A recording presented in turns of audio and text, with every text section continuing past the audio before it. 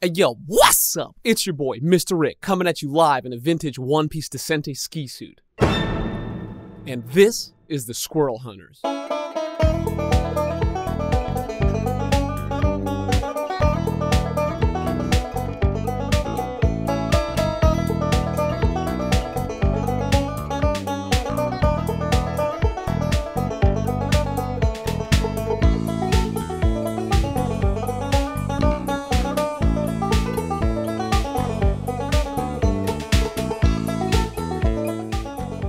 Welcome to episode 6 of Festival Bangers for Bluegrass Banjo. Although this video is scheduled to be released the second week of January, right now it's December 9th, so I still got my Christmas tree lit AF, fam. Maybe I'll copy my buddy who keeps his Christmas tree up all year at his place in Lake Tahoe, which is where I'm about to be snowboarding with my boy Lev Levison.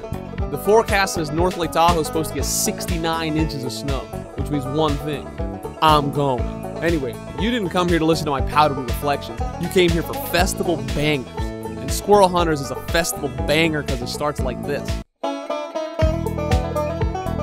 If it starts with that lick, it's your duty as a banjo player to drive that MF into the ground.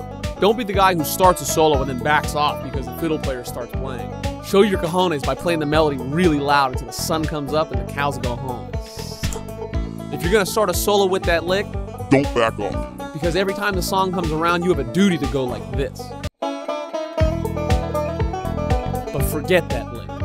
In my opinion, the best part of this series is the banjo backup, which takes place in the middle of the song. And I really want to give you guys a sense of how to improvise that stuff, which is why I'm making so many of these videos.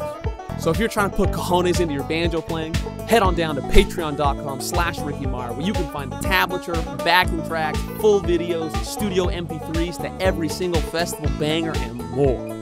Now I'll show you a little bit of Squirrel Hunters played slowly, but before I do, I want to remind you to smack that like button, leave a comment, and hit subscribe for more fly banjo content. I'm going snowboarding. Peace.